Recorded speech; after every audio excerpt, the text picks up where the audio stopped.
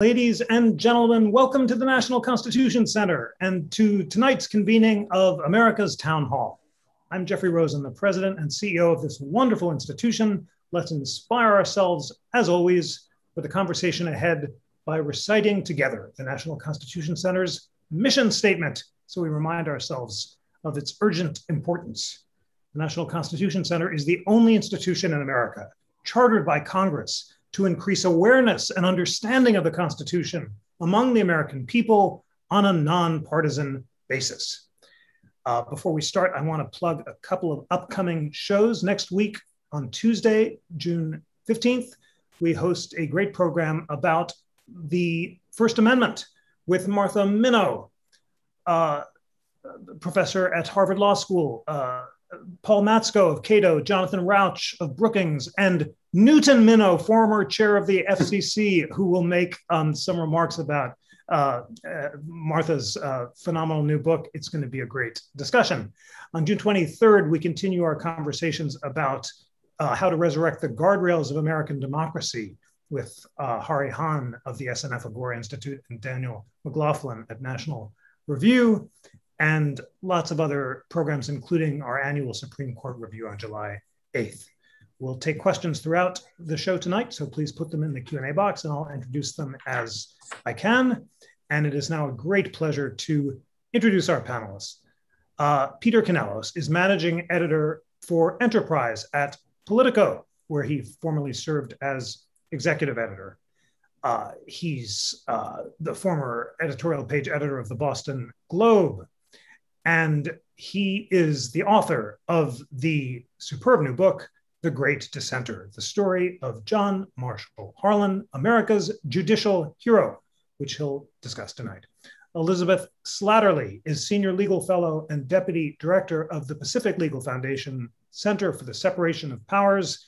She is co-host of the Pacific Legal Foundation's wonderful podcast, Dissed, which explores important dissents from the Supreme Court, past and present, and previously worked at the Heritage Foundation and is creator and former host of the podcast SCOTUS 101.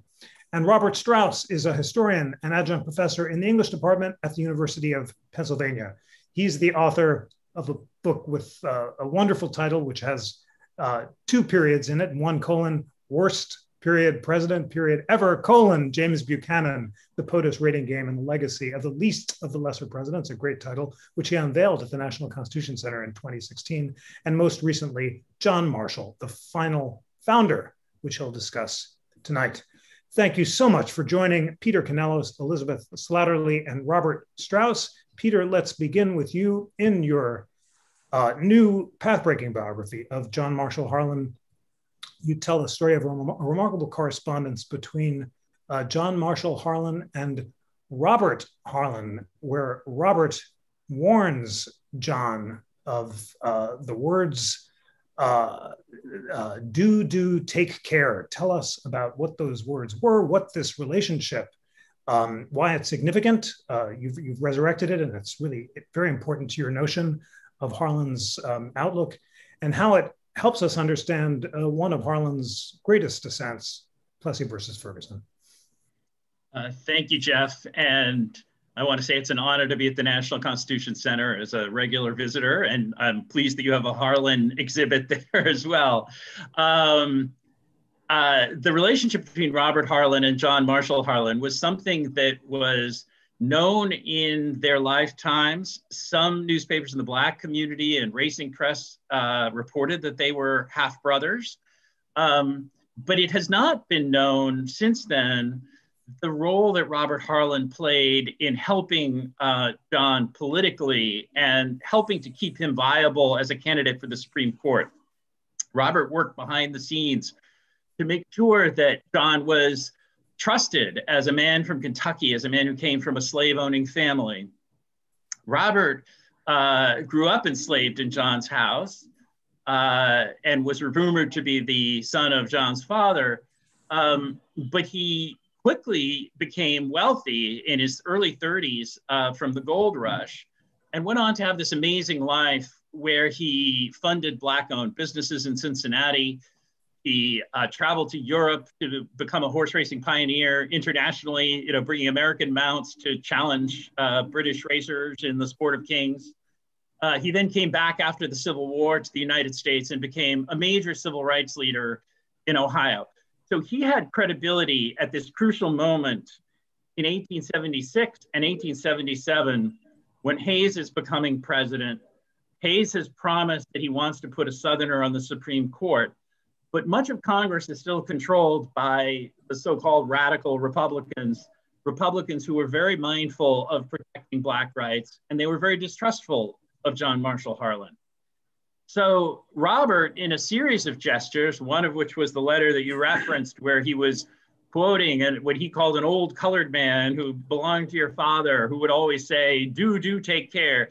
And the reason I think that's significant is because he's sort of citing a family link to try to persuade John not to do something that he felt would be politically injurious to him and hurt his chances of getting on the Supreme Court.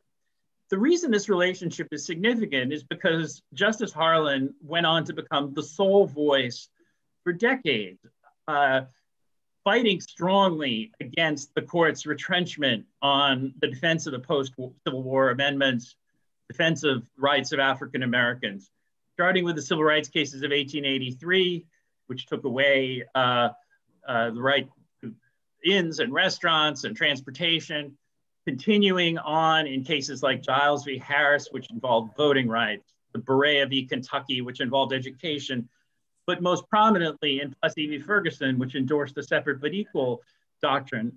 Harlan was a forceful voice for Black rights. We are only realizing now, because of the digitization of African-American newspapers of the area, just how prominent Harlan's dissents were in the Black community. They weren't really noticed at all in the white community, but they were very prominent in the Black community. And his Plessy dissent, which had many memorable lines in it, the Constitution is colorblind and neither knows nor tolerates classes among citizens. The humblest is the peer of the most powerful. There is no caste here. It's become a kind of iconic statement of the purpose behind the law and what equality means in the United States. And in John Marshall Harlan's mind, I think this was very much connected to his father and his own background, which worshiped John Marshall, as Robert is going to talk about, and we're strong supporters of a national destiny, the kind of national power and destiny that John Marshall supported. That's how Harlan got his name. But I also think that it reflected a personal sensitivity to the plight of African Americans, and that Robert Harlan is the answer to why he saw things differently than his colleagues. Fascinating. Thank you for introducing those powerful themes so compellingly. Elizabeth, you have discussed many great dissents on the podcast, including those of Justice Antonin Scalia. And I wonder if you could pick one or two of your favorite Scalia dissents, maybe Morrison and Olson, of course, and tell us about whether you see any connection between anything in Justice Scalia's biography, as well as, of course, his judicial philosophy, and what led him to dissent in Morrison. Sure, thanks so much for having me. It's a delight to be back at the National Constitution Center, even if it's virtually this time. And I just want to say, about John Marshall Harlan, he is truly an American icon. And I hope that more people will learn about him. Maybe it's because I'm also from Kentucky, or maybe it's my professional interest in dissents. And he is, of course, the Great Dissenter. But I have such an affinity for him. So I can't wait to hear more from Peter tonight. But turning to who I consider to be the modern Great Dissenter, a new Justice Harlan would be Antonin Scalia. And, he, of course, was the king of originalism and also the separation of powers. And I think that's demonstrated very well in terms of separation of powers with his masterful, powerful dissent in Morrison against Olson, which was only in his second full term as a justice on the Supreme Court, but it's perhaps his most influential dissent. This was a case challenging the constitutionality of the independent counsel statute, which authorized the creation of an independent counsel who could lead investigations into executive branch officials. Ken Starr and the Whitewater scandal comes to mind. Congress gave the independent counsel tenure protection, so that person could only be fired for good cause, despite being a member of the executive branch. In a majority opinion by Chief Justice Rehnquist, the court upheld this good cause removal restriction because the justices determined that it did not unduly interfere with the exercise of executive power. But Scalia saw it a different way, and he dissented in classic Scalia fashion. It's full of wonderful lines underscoring the importance of the structural separation of powers. And, you know, just to quote a few lines, he wrote, "In the dictatorships of the modern world, Bill of Rights are a dime a dozen. What makes ours work is a governmental structure. That structure was designed to prevent an excessive governmental power, which is always the first threat to liberty, from coalescing." And he goes on to talk about the fact that the court says that the independent counsel does not exercise purely executive power. Scalia saw it differently, and he says that this is, in effect, a mini executive who's given jurisdiction over, it may be a small area, but an important area. And of course, this leads into perhaps the most famous line among lawyers of a Scalia dissent, him saying that frequently issues of the separation of powers will come to the court clad, so to speak, in sheep's clothing. But this wolf comes as a wolf. He thought that the violation of the separation of powers here was so clear. And I think what's truly remarkable about this dissent is that though it was, you know, a solo dissent just for himself, his view ultimately won out. Congress let the independent counsel statute expire. His view went on to influence the way that the current Supreme Court has approached cases involving who controls the federal bureaucracy. And I think Scalia ended up winning the hearts and minds of Americans as well. And you know, we continue to see cases like this. You know, there's even been another one this term before the Supreme Court involving, you know, who really is in charge of our federal bureaucracy. Thank you so much for that. Thank you for quoting the "comes as a wolf" line so well, and for introducing us to the great dissenter, Justice Scalia. Well, we now turn to Chief Justice Marshall.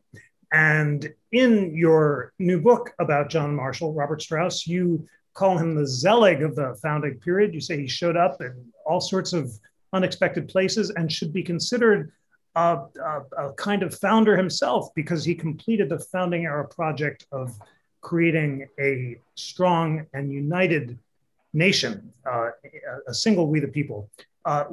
What you also begin very movingly by talking about how your dad got you excited about history, and you talk about John Marshall's father inspiring him to read Alexander Pope and moral essays. And then, of course, George Washington was a sort of second father at Valley Forge and created his nationalist outlook. So tell us what it was you think in Marshall's biography that created this nationalist outlook, and how it contributed to an important opinion that you highlight, Fletcher versus Peck.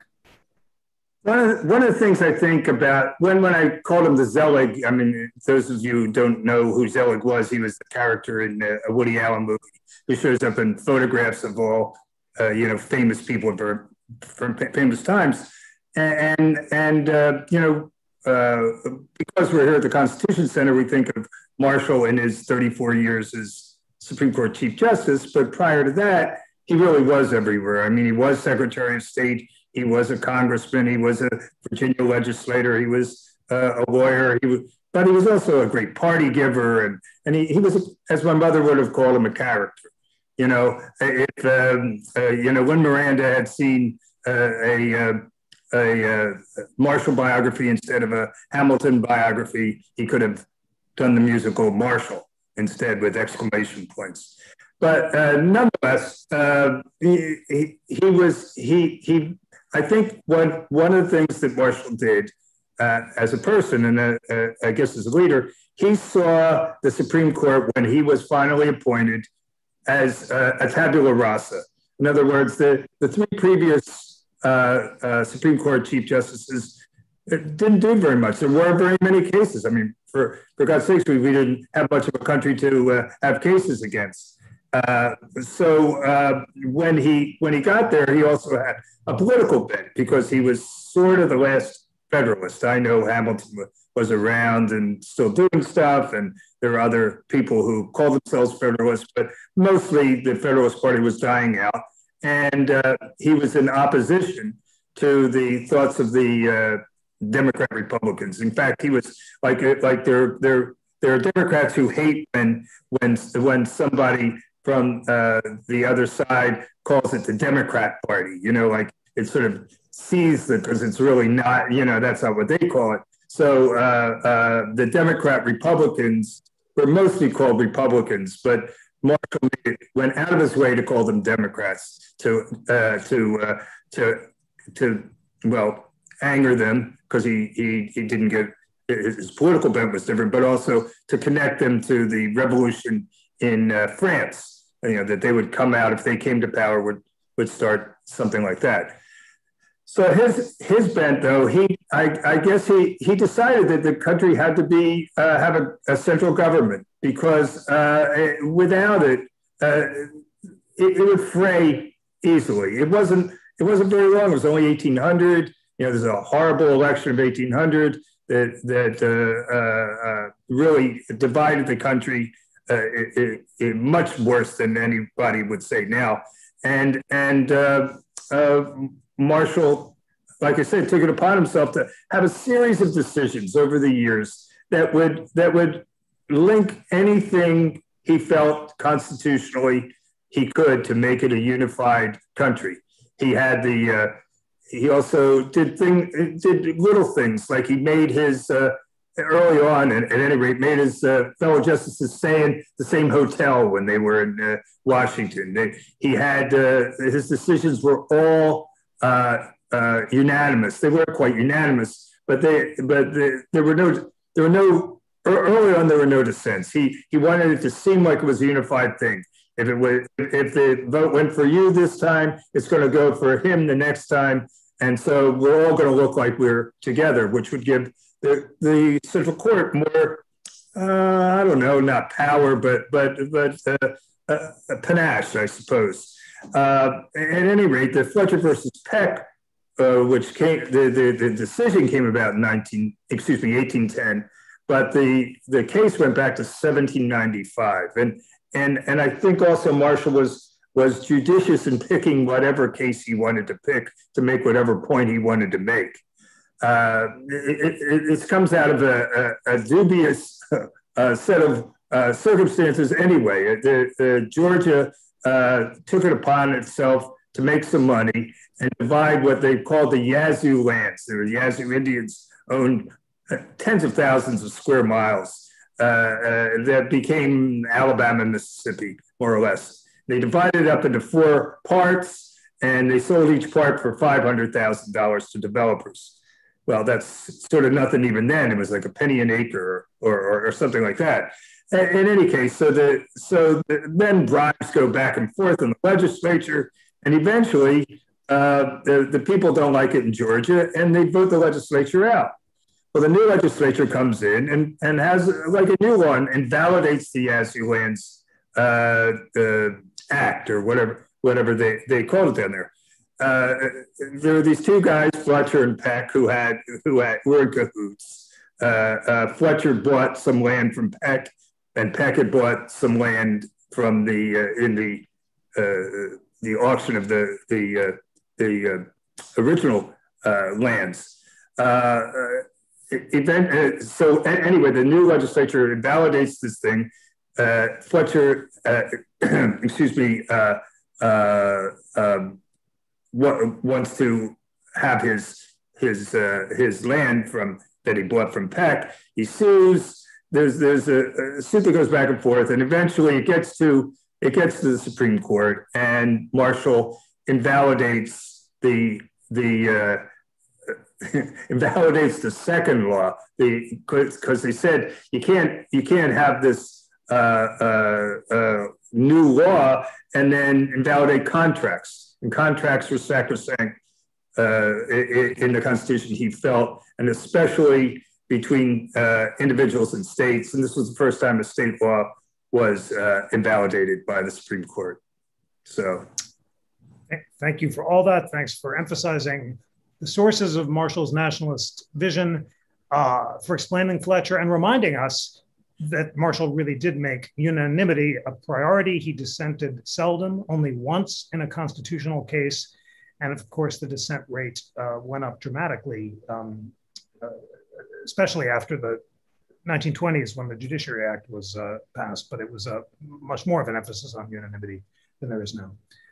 Peter Canellos, although Harlan is most famous for his dissenting opinions in cases involving equal protection and race, such as Plessy and the civil rights cases, you also note that he dissented in cases involving economic liberty, E.C. Knight, the Pollock case, which struck down the income tax, the Lochner case, which struck down maximum hour laws. Tell us about those dissents and what in his biography led him to those positions. The thing that's extraordinary there, and I had, while I had heard about those cases, I had not fully appreciated until looking more closely into Justice Harlan's career, was the extent to which the Supreme Court played a role in extending the inequalities of the Gilded Age. The political will existed in the early 1890s, around the time of the Panic of 1893, to take some steps to improve the basic situation of workers on the ground. The Sherman Antitrust Act was passed.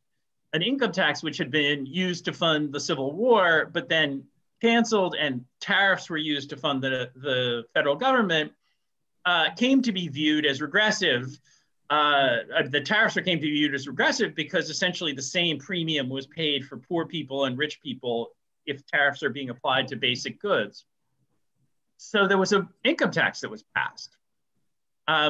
Then later on, you started to see states legislating for health and safety in situations where immigrant workers were in terrible industrial situations with, machines chopping off people's hands and mill owners requiring people to work 7 days a week and things like that. But the Supreme Court, for ideological reasons that really seemed very loosely tied to the Constitution, took steps to curb these actions. They declared the Sherman Antitrust Act unconstitutional in the E.C. Knight case. It did start to back off of that after 5 or 10 years, but it took about 20 years to sort of clear the way for antitrust prosecution. The Pollock case was a disaster because it required a constitutional amendment to overturn it. And for 18 years, there was no income tax and a lot of anger in the country about the way that the government was funded. The Lochner case, which invented sort of a right of contract as a way of preventing labor regulations, was used to prevent things like minimum wages at a time when people were really, really hurting. Harlan dissented in all of those cases along with the race cases, and he did so in his own sort of inimitable, forceful style. I think that what connected him to that was some of the same values that go back to the original John Marshall, that go back to his time growing up in pre-Civil War Kentucky. As we know, Kentuckians feared the Civil War more than perhaps anybody because they realized their state would be a battleground, and they realized that it would tear that state down the middle.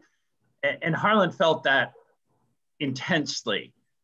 And I think that he, like Henry Clay, who was a mentor to him, like the Crittendens and Breckinridges and other leaders of Kentucky, he came to identify with a national vision and felt like the solution to problems had to come at the national level, and saw the dangers of excessive states' rights.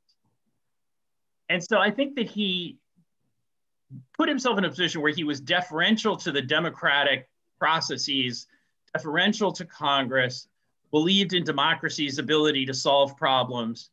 And that led him to be a dissenter in the economic cases as well as some of the race cases. There is a line you can draw between the deference shown to the legislature in the civil rights cases of 1883, in his dissent in the civil rights cases of 1883, and the deference shown to the legislature in the later economic cases. So part of Harlan's reputation, I think, rests on the idea that during the time of the Fuller Court, Melville Fuller's court, the Supreme Court didn't serve the country very well on race and economics. And Harlan was really the sole voice, and in some of the economic cases, not the sole voice, but the leading voice, who were calling them out. And today, in all of these cases, they've all been overruled or supplanted. Harlan's views are the law of the land now.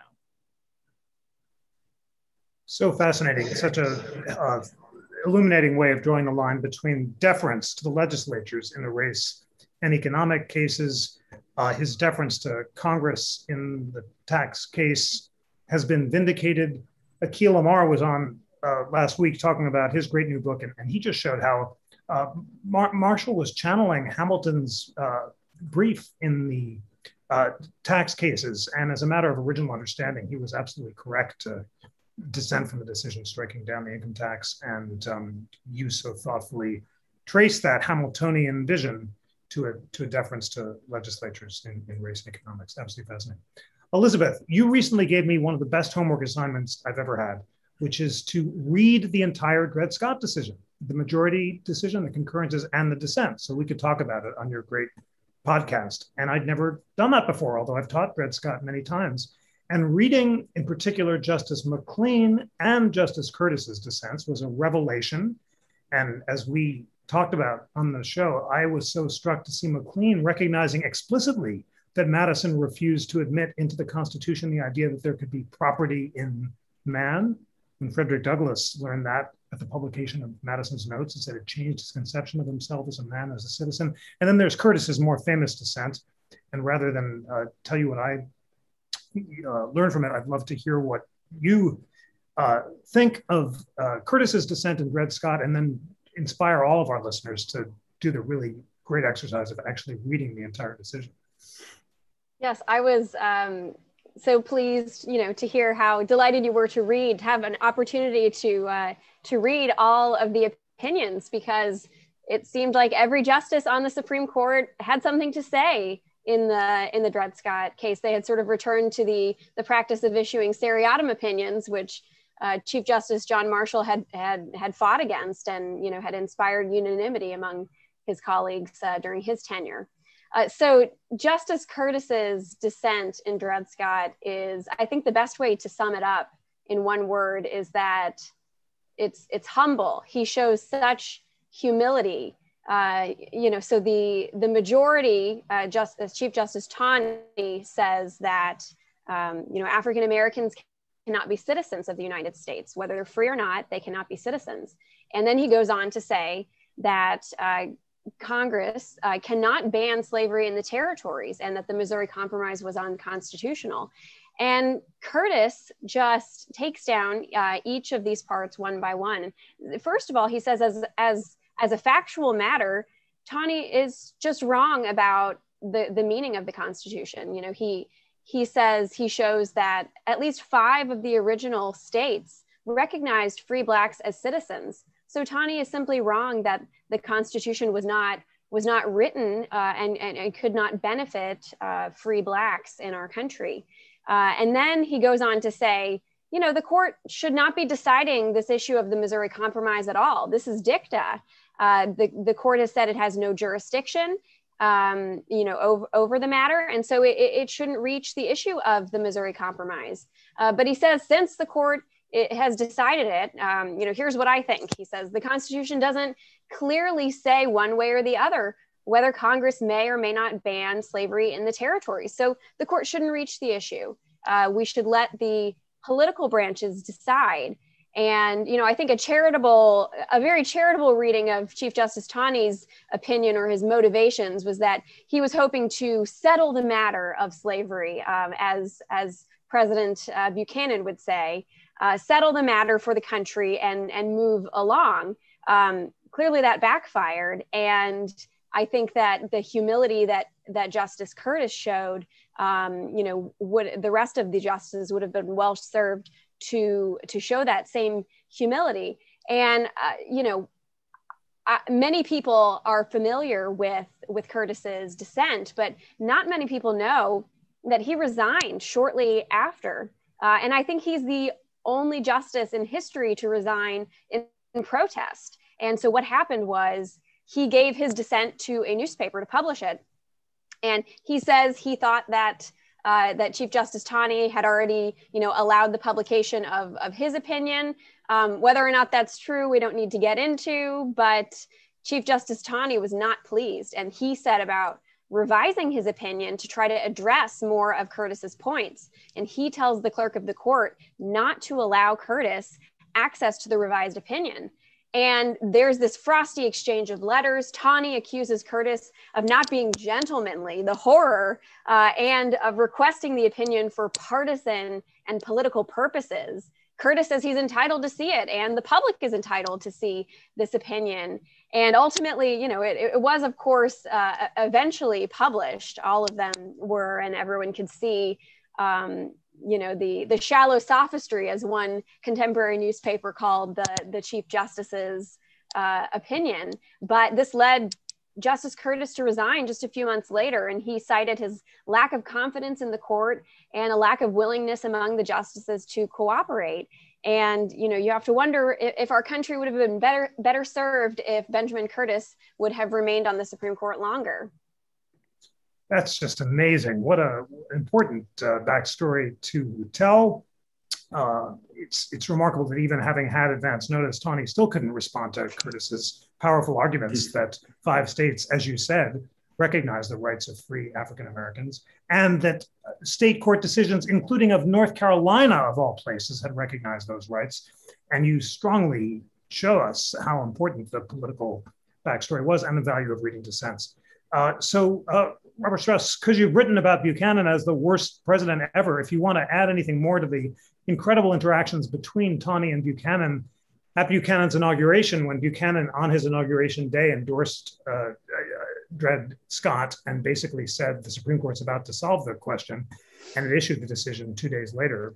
And then back to Marshall, we can't talk about him without his most famous decision, of course, which is Marbury, and there are many ways to tell the story of Marbury. So tell our friends what you want them to know about Marbury versus Madison. Well, I love that Kentucky is so well represented here in both talking and Elizabeth speaking here. One of the things about Marshall was a big advocate of Kentucky becoming a state because his father had moved there. And were to become a state, it wouldn't just be an adjunct of Virginia, it would be its own thing, and his father he felt would prosper more. So he pushed that in the Virginia legislature. We have to remember how important Virginia was in the early part of this country. In the 1790 census, the first census, it still had 21% of the people in the United States lived in Virginia. So when you know that all these founding fathers or whatever, Madison, Washington, Jefferson, Monroe, Marshall, Patrick Henry, and so on, came from Virginia, well, that was because it was the most important state. We've actually, I view this as our country has gone from a Virginia-centric state to a New York-centric country, and now a California-centric country in a certain way. Those are that we are, not that the populations moved along with them, but sort of the sensibility of the country. So Marshall, though, was the outlier among the Virginia, popular leaders because he was a Federalist, and they viewed Virginia as such an important state that if we had to, we could make it on our own. Patrick Henry was big on that, and even Jefferson sort of acceded to it. Not that he was a secessionist, but there was this feeling that Virginia was all important, which is important in Marbury versus Madison because Marshall, being a Federalist and being second cousin and sworn enemy to Thomas Jefferson. I also think all these people were related. And we think how easy it was to become a founding father, since even in 1790, there were only 800,000 white men over 16, which were the only candidates for being founding fathers back then. I appreciate that we've gone further than that, frankly. But so it wasn't that hard to become the top of your pyramid there. In any case, Marbury versus Madison comes out of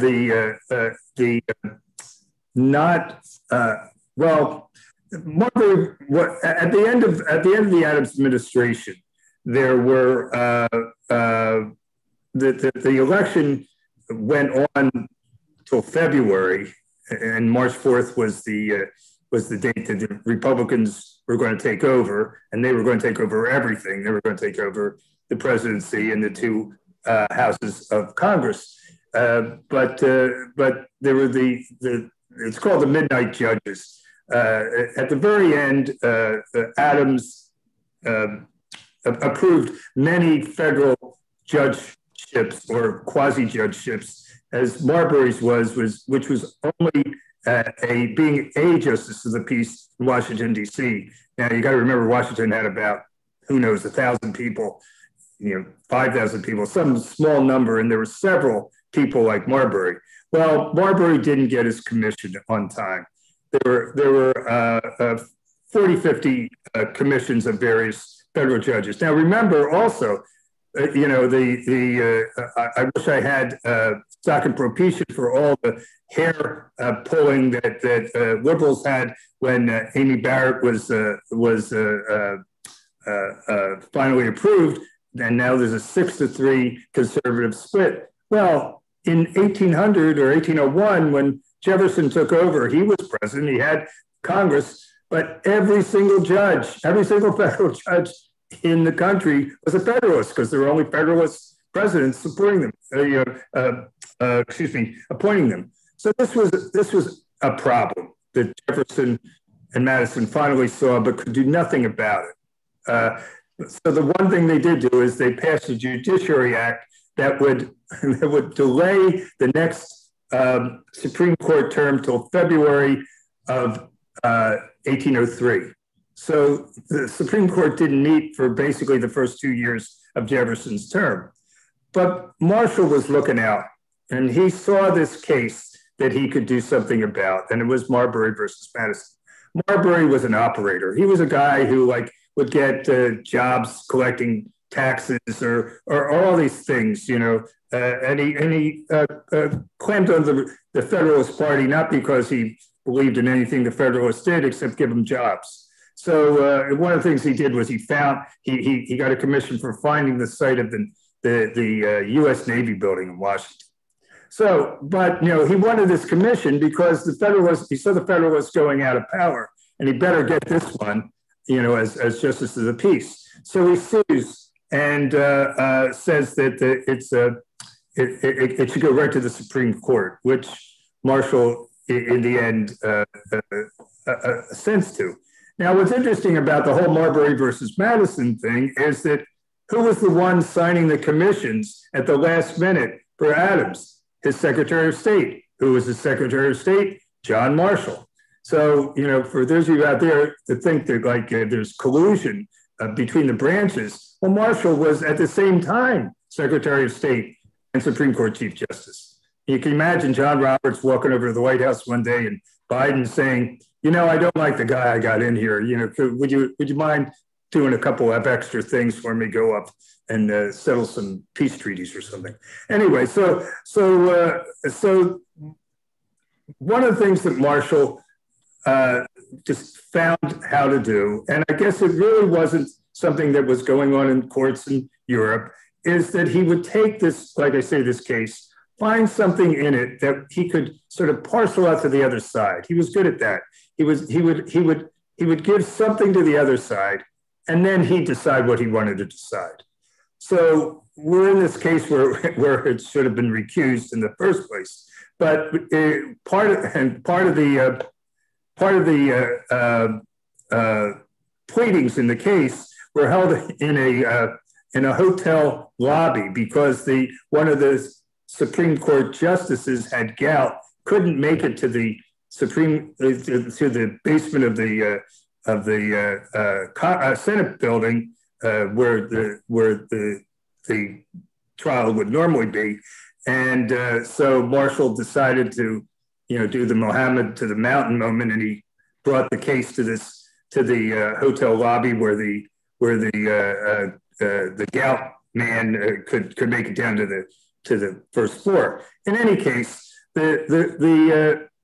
what Marshall does is he gives the Republicans a little sop, and he says, I can't tell Madison what to do if he doesn't want to get this commission to Marbury. Well, that's his business. It's not something that the Supreme Court can decide. It's not in my purview to go into a normal run of executive branch things.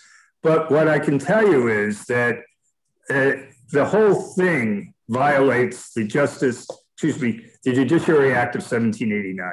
You can't just eliminate this position. And it's a convoluted argument, which is hard to get into. But some of the substance is that I think that gives us a good sense of it. I wanted to basically introduce it, but that sounds great, and it's good to know about how Marshall really did engage in a kind of twistifications, as Jefferson put it, that would allow him to take away with one hand what he gave with another. But that sounds wonderful. Right. Peter, I really want you to put on the table as much as you can from your book, which is so path-breaking. There are still major dissents we haven't talked about, including in the civil rights cases of 1883 and the Berea College case. But what else do you want us to know about those cases and about Harlan? And one of our questioners asks in the chat a good question: what do you make of Harlan's statements about Chinese immigrants and Plessy, Harlan's anti-Chinese statements? But just tell us as much as you can about Harlan's outlook and how they influenced his positions in those path-breaking dissents. The civil rights case of 1883 was unlike Plessy, which sort of passed unnoticed in the white community. The civil rights cases of 1883 was a matter of intense national scrutiny, national attention, extremely high-profile case. The rafters were packed during the discussions, things like that. Harlan, until then, had been a very quiet justice. He'd been on the court for 6 years, and he had sort of played the role of junior member.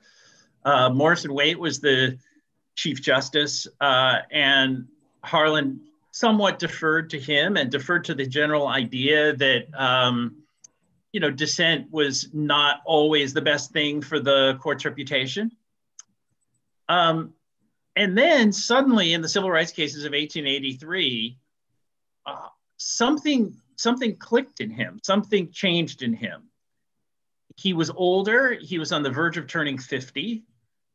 His beloved eldest daughter, who had taught in a school where Black children, the children of freed slaves, were taught industrial skills, died in her mid-20s of typhoid fever, and he swore that every day for the rest of his life would be spent vindicating her memory.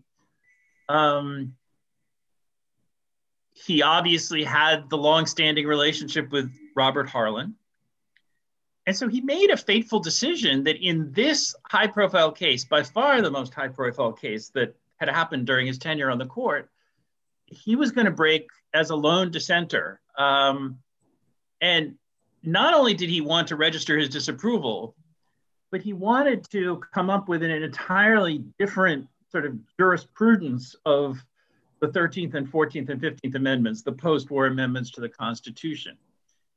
There's a story that he was sitting upstairs in his study agonizing over this decision, and his wife had, and he had sort of writer's block, and his wife had a great idea. Harlan used to collect memorabilia from American history. And one of the things that he had collected was the inkstand that Justice Taney had used in writing the Dred Scott opinion. And you talk about a lot of influences on Harlan. Dred Scott was a big one because, again, he was in Kentucky, 1858. You know, that was the moment that it became inevitable the Civil War was coming. It was a devastating blow. And he saw how the Supreme Court can really get it wrong and really hurt things. So his wife puts the inkstand gently next to his desk, on his desk next to where he's writing. And by her account, suddenly the ink started flowing and it started going. So his opinion there, unlike Plessy v. Ferguson was sort of an angry, distilled statement of values. His dissent in the civil rights cases of 1883 was a giant treatise on the law.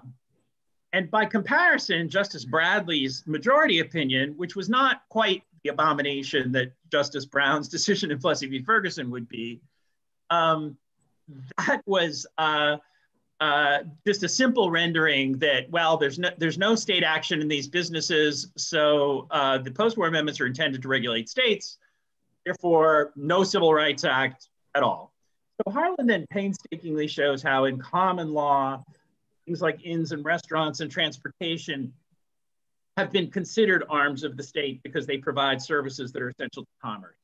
He speculates that the bill could be sustained under the Commerce Clause, which is what actually happens 80 years later in the Heart of Atlanta case in 1965.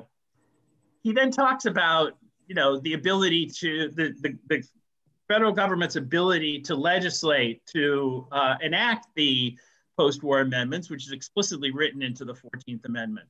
So this is a large opinion that talks very seriously about what these post-war amendments mean. When I first started studying it, the reputation was that, you know, it was a little bit all over the place and, you know, Justice Bradley had a good point. What I came away feeling is that there's a tremendous coldness in Justice Bradley's opinion.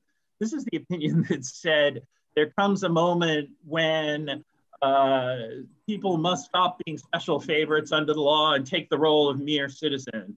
And, you know, Harlan shot back that it's scarcely fair to describe African Americans as the special favorite of the law. The coldness of the Bradley opinion is very striking. And Harlan's opinion, in episodic ways, anticipates much of the 20th century jurisprudence surrounding the 14th Amendment especially. So that was Harlan's experience in the civil rights cases of 1883. The Chinese cases, this is a comment was made. There was a law review article done about 25 years ago by a wonderful professor named Gabriel Chin, who insists to this day, and he read my book and he's blurred my book and I know him and everything. He insists to this day, and he said in that opinion that he never meant to say Harlan was more anti-Chinese than other justices, just that he was not the hero to the Chinese that he was to African Americans.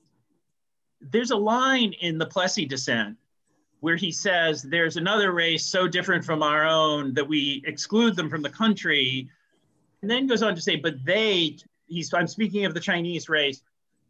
Then he makes the point, which is a very valid and important legal point, that the Chinese race was allowed in the white cars in the separate but equal doctrine in Louisiana, under the Louisiana Separate Car Act. So he was making a valid point that here is Louisiana saying, separating blacks and whites, it's all equal, fair and square. He's actually trying to say, no, the purpose here is to separate blacks. It's not to put each race in their own car, to separate blacks. And that's the point he's making about the Chinese. But with that sort of lead in of saying there's a race that's so different from our own that we exclude them, I think some people can read it as saying that he was agreeing with the decision to exclude them. And there's a body of counter evidence of Harlan having once dissented very strongly in a horrible case where the Supreme Court refused to defend the civil rights of Chinese people in a case where a gang of whites had chased Chinese workers onto a barge and people were drowning. And it was, you know, Harlan was the only one standing up for the civil rights of Chinese in that case. Later in the insular cases, he's the only one stating that that without any reservation, Filipinos and Hawaiians deserve full constitutional rights. So the notion that he had a special, problem with Asians or with Chinese, I think is quite disputed. And it's quite unfair to say that he was anti-Chinese. There are some cases and some, evidence that he was not a hero to the Chinese, that he was the way he was to the African Americans, and I think that is a point that Jack Chin and I agree on. But not he had some special, unusual animus towards the Chinese. Thank you very much for all that, for drawing that connection also between Dred Scott and the civil rights cases. Harlan writing from Taney's inkwell, and Harlan named for Chief Justice Marshall. There is a powerful symmetry. Elizabeth, you've been hosting DIST. You've talked about a lot of great dissents. What's your favorite dissent among the ones that we haven't talked about? And what is the difference between dissents and majority opinions in terms of whether great justices, in other words, Marshall was great and he wrote mostly majority opinions. Harlan and Scalia are more famous for their dissents. If you want to be great, is it better to be in the majority or dissent? I guess if you want to win in the short term, it's better to be in the majority. So, just on unanimous cases, unanimous outcomes versus, the value of dissents. If you look back at the court that John Marshall inherited, it was called by John Jay an institution that lacked energy, weight, and dignity. And Marshall truly is the man who made the Supreme Court, as Richard Brookhiser's great book argues. And I think part of the success of Marshall's project to build up the Supreme Court, part of that, was drawn from the legitimacy of unanimous opinions.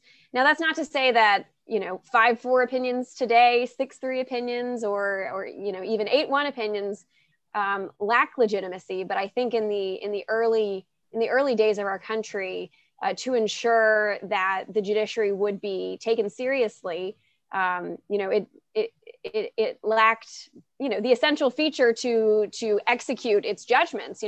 As Hamilton wrote in Federalist 78, the judiciary has neither force nor will, only judgment. So it relied on the other branches to enforce its rulings, and on the American people to follow those rulings. So I think that Marshall's intentional practice of adopting the style of delivering an opinion of the court instead of seriatim opinions was, very intentional and helped to bolster that legitimacy. That said, I think dissents are clearly very powerful, as Peter was saying about Justice Harlan's dissent in foreshadowing what could come for the later Civil Rights Act. Basically writing a roadmap to say you could use the commerce power since you can't use the 14th Amendment. I think that shows how important dissents can be. Justices have different reasons in every instance for why they may dissent. Justice Ginsburg famously called on the legislature to act in a dissent in the Lilly Ledbetter case, which Congress did and heeded her advice. Sometimes they're just trying to persuade the other justices or persuade future justices to follow their course. And, sometimes they're just simply so the judge can sleep with a clear conscience and state their case. And so I think that dissents are very important, but unanimous opinions are great too. And we've been seeing recently, Chief Justice Roberts has said that he thinks that unanimous opinions are important. And I think, sort of contrasting with John Marshall, he used unanimous opinions to solidify the court's power. But I think John Roberts uses them, hopes for them, in the opposite way, to try to downplay the court's influence and reduce the spotlight on the court. And so, we often see, until this morning, we had a couple of weeks worth of somewhat boring unanimous opinions where the justices were all, arm in arm, singing Kumbaya and agreeing, although we are getting down to the last 2 weeks of this term and there are a number of hotly debated cases coming up. So I think the unanimity of this term may be ending shortly. It may indeed. We just recorded today's We the People podcast about this morning's decision, which, not boring, were lower profile, surprising ideological alignments. And as you say, the best is yet to come. Robert Strauss, the last word in this excellent discussion is to you. I wonder what you think about Elizabeth's really interesting point that Chief Justice Marshall's goal was to use unanimity to shore up the legitimacy of the court. Well, Chief Justice Roberts, she says, wants to shore up the legitimacy by downplaying the court's power. And, tell us how Chief Justice Roberts did it. He persuaded his colleagues to live together in the same boarding house. They discussed cases over a hogshead of Madeira. Was it his vision, his personality, his temperament, or some combination that allowed him to be the most successful Chief Justice in American history? I think just like Washington, he was the guy who, Washington was the guy who made the decisions on how it would be to be president. And everybody said, oh, okay, this is the way we're going to do it. Marshall was a persuasive guy. He was a guy who had been around. He had been a diplomat even in Europe. So I think he had a diverse background and a willingness to compromise within his court system. He didn't want to compromise, as Elizabeth said, in this idea of unanimity, because the Supreme Court did have it was the third of three until he came about, and for I don't know how you can say who's more important or not, but it certainly gave the Supreme Court legitimacy, and that was his big goal, I think.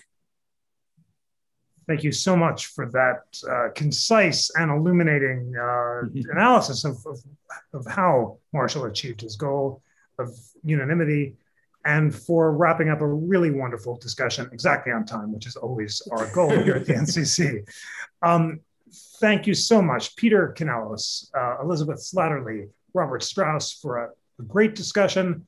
Friends, thank you for joining. Please check out Peter's new book on John Marshall Harlan, Robert's new book on John Marshall, and Elizabeth Slattery's wonderful podcast, Dissed. Thanks again to you all.